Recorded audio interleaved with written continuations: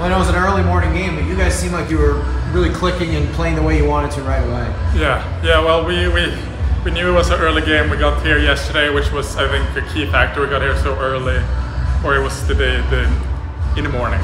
But we all knew that it was an early game and what's that about. So we were dialed, and I'm really happy with our performance.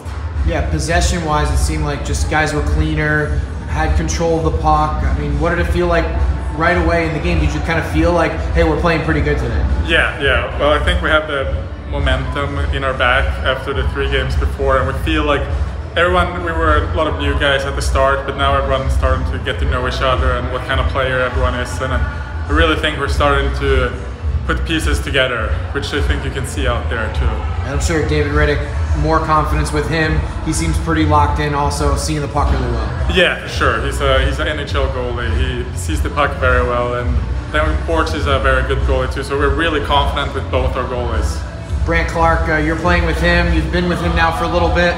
How much are you starting to learn a little bit more about him and what he can do on the ice? Well, I knew from training camp last year what a special player he is, but now I'm really started played a little bit with him last year, and now a little more. So I really started to find what he does, because he can do a lot of stuff out there that a lot of people can't do. So it's really fun to play with him.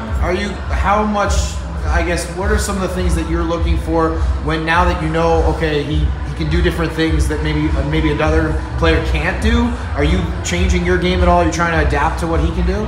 No, not really. I try to play my game and just support his game with my game, and just kind of see what kind of patterns, how he moves on the ice, so I know where to go so we're not on the same side.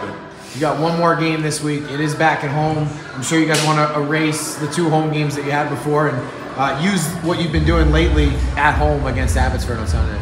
Yeah, for sure. We've been road warriors now for 4 games, so it's going to be nice to come back to Toyota, and hopefully we can put in a better performance than we did the first 2 home games.